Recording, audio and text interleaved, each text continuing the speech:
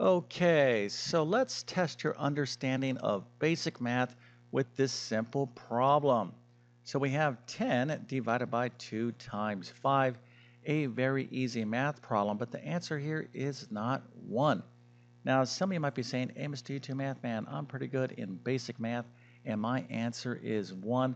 Well, this is incorrect, all right? So the question here is, why is 1 the wrong answer? All right, so if you know why 1 is the wrong answer here, tell me why in the comment section. Matter of fact, tell me what the correct solution is. And if you still think 1 is the right answer, we'll go ahead and support your conclusions.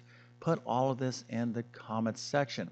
Now, I'm going to go ahead and solve this problem step by step and tell you exactly why 1 is the wrong answer. But before we get started, let me quickly tell you who I am.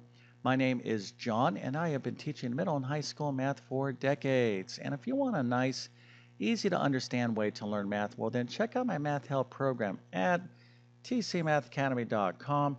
You can find a link to that in the description below. And if this video helps you out, or if you just enjoy this content, make sure to like and subscribe, as that definitely helps me out. All right, so once again, here is our problem, and I should have stated right up front, no calculators. Hopefully that was obvious. So we have 10 divided by 2 times 5. Okay, now I know a lot of you got 1 as your answer, but some of you got this answer, which is the correct answer, and that is 25. But you got the right answer because you got lucky, all right? A lot of you, have 25 as your answer, but you still don't know why 1 is wrong, all right? So just got lucky, and that's fine. I'm going to still go ahead and give you a happy face and an A+. And for those of you out there that are still pretty like, Mr. YouTube Math Man, tell me why 1 is the wrong answer, because I still think 1 is right. Okay, so let's go ahead and get into this right now, because what I'm talking about is one of the most common errors in all of mathematics. Right now, we're going to kind of look at this error and understand this concept with this very basic problem. But how could one get an answer of 1 from this question, right? So the obvious thing is they started right here. They went, all right, 2 times 5, that's 10. So 10 divided by 10 is 1. So that makes sense. So 2 times 5 indeed is 10. And 10 divided by 10 is 1. So there's nothing wrong with this multiplication or this division. What's wrong here is that we started with multiplication, right? So what's wrong is the order in which we did this problem, okay? The correct order is this, okay? We should start right here. Now, if you just said, yes, Mr. YouTube Math Man, that's the way I did this problem, because maybe you were kind of scanning the problem or reading it from left to right, and you started right here, and you did 10 divided by 2. 10 divided by 2 is 5. 5 times 5 is 25, and that is correct. But some of you just got lucky and you did the division first because you were going from left to right. Okay, and if that's the case, that's fine. But again, I want you to tell me why 1 is the wrong answer. Now, I kind of gave you the reason why. Yeah, basically going to say, well, you need to start with the division first, all right? Well, we're talking about the correct order to do this problem, okay? That's what I'm talking about. So let's go and get into it right now. So we need to understand something called PEMDAS. Now, this is a little acronym, and I'm going to explain this in just one second, but this is going to tell us the correct order to do a math problem when you have more than one math operation. So in mathematics, things that we can do with numbers like add, subtract, multiply and divide, and even powers are basically mathematical operations, right? Especially these right here. But here is the deal, okay? When we have a math problem with more than one mathematical operation, we need to know the correct order of operations, which means we need to know this thing right here. So I'm going to go ahead and give you a little memory aid, a little phrase, just in case you've never seen this before or heard this before. So it goes like this. Please excuse my dear Aunt Sally. One more time, please excuse my dear Aunt Sally. So this is a little memory phrase to help you remember this acronym. Now, I'm not sure what Aunt Sally did, but we thank her for her contributions to mathematics. But all jokes aside, let's go ahead and get into this PEMDAS right now. Okay, so this is a checklist, and obviously these letters stand for something, and we're going to go from left to right. So P stands for parentheses. So if we have a math problem, let's just kind of do something here. 7 times 2 divided by 3. I can group these numbers together differently, right? So maybe I can group them together this way. So P stands for parentheses, but it really means grouping symbols. So if you have parentheses or grouping symbols in your problem, you're going to start there. Now in this particular problem, I grouped 7 times 2, but I could also group the problem this way, right? So that means I would have to start here. But again, P stands for parentheses, but it means grouping symbols, so it means these type of brackets or even these type of squiggly brackets like so. Now let's suppose you have a math problem and you have parentheses and you have brackets and then maybe you have something else like this and then some other squiggly brackets. So in other words, you have parentheses inside of brackets inside of other brackets. So the way this works is you always go to the innermost parentheses first and then kind of work your way out. All right, so P again stands for parentheses, but again, we're talking about all grouping symbols. Now, your math problem may not have any parentheses, but again, we still have to go through this checklist. Okay, so now let's go ahead and talk about E. E stands for exponents, but really it means powers. Okay, so here is 2 to the third power. Matter of fact, let me write this a little bit bigger. This little 3 up here is called the exponent part of the power. This 2 is called the base.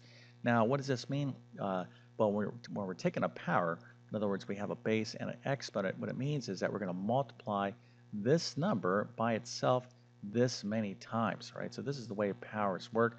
So 2 to the third power means take 2 and multiply it by itself 3 times, right? So 2 times 2 times 2, of course, is 8. All right, so that's what E stands for. Now, not every math problem, again, is going to have parentheses or powers, okay? But if it does, that's what you're going to do next. So effectively, this works this way. Let's suppose we had some parentheses, some brackets, like so. So in this problem, we're like, oh, we have some parentheses. We're going to look inside of those parentheses, and then we're going to do whatever math is inside of these parentheses. And if there happens to be any powers, we're going to do those next. All right, so again, we may not have parentheses or powers, but if we do, this is the way it works. Okay, so now we're going to get to the most interesting part of this video. So some of you are saying, yes, Mr. YouTube Math Man, this is the part of, of the video I wanted you to get to because I know I am right because I know PEMDAS, right? So let me go ahead and just tell you what M, D, A, and S stand for. So M stands for multiplication, D stands for division, A stands for addition, and S stands for subtraction. So some of you are saying, hey, Mr. YouTube Math Man, look what's on your checklist. It's multiplication. So I'm right and you're wrong. In other words, let's go back to the problem. Okay, so right up here. So if we're thinking PEMDAS, all right, so let's just write this up here real quick. PEMDAS. So do we have any parentheses? No. Do we have any powers or exponents? No. Do we have multiplication? Because this is a checklist, we're going from left to right. Yes. Okay, so we have 2 times 10, or sorry, 2 times 5, which of course is 10, and 10 divided by 10 is 1. So you lost, Mr. YouTube Math Man, and I won. Well, not, let's not celebrate too soon, I guess is what I'm trying to say. What you did here is one of the most common errors in basic math. Matter of fact, it's one of the most common errors in all of mathematics. This is still wrong. Now, I know that kind of frustrates a lot of you out there. Like, you just told me this is the checklist. Well, this is not the way the checklist quite works. All right, so let me go and explain this because this is a very common misunderstanding. And if you got this wrong because of this, I'm glad that you found this video. And don't feel too bad. A lot of people get this confused. All right, so the way this checklist works, okay, we're going to do parentheses and then we're going to do exponents. But the next thing that comes, the next thing on our checklist is not always multiplication. It's multiplication or division. So the way this works, it's multiplication or division, whatever we see first from left to right. So in other words, if we have division, then multiplication like this, okay, or division and multiplication, let me erase this a little bit better. This is what we're going to do first. We're going to do whatever we see first from left to right, okay? So this checklist, this PEMDAS, this acronym, we can't write it in too many different ways, right? Because we don't know the situation. You're always going to do parentheses first. You're always going to do powers first. But sometimes you're going to have division and then multiplication. And addition and subtraction kind of work the same way, right? So you could have subtraction, then addition. There's some other kind of subtleties in here. But the biggest thing that confuses people or causes so many errors in basic math is this multiplication and division situation, right? So again, it's whatever you see first from left to right. And again, addition and subtraction work the same way. Okay, so let's go ahead and apply that knowledge to the problem. So here we go. We have division and multiplication. We don't have any parentheses. So if you want, you could put PEMDAS, or you should kind of basically be thinking about this. So you're like, all right, do I have any parentheses? No. Do I have any exponents or powers? No. Do I have multiplication or division? Okay, do I have multiplication and division? Yes. Okay, so what you have to ask yourself is, what do I see first from left to right? Well, I see the division first. All right, so this again is the way this works. So 10 divided by 2, of course, is going to be 5. So we're just left with 5 times 5, which of course is 25. All right, so again, why is 1 the wrong answer? Well, multiplication does not come first in this situation because we see division first from left to right. So if you answered in some sort of way, or some sort of um, description in terms of, what I just kind of told you, well, that is fantastic. As a matter of fact, I'm going to give you an A++.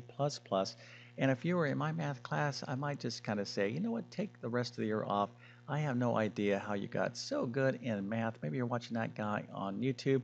But anyways, that is fantastic. You got to understand the order of operations. And if this little video helped you out, make sure to help me out by hitting that subscribe button. That really does wonders for me on YouTube.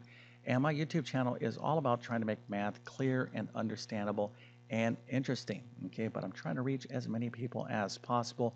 And the only way I can do that is to get people like yourself to actually hit that subscribe button. And if you're going to do that, hit that bell notification as well so you can get my latest videos.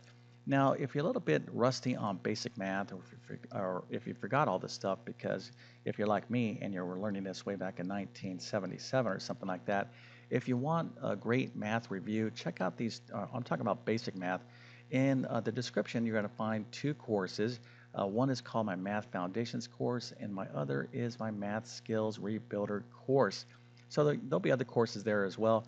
But if you want a great, quick, basic math review, check out my Math Foundations course.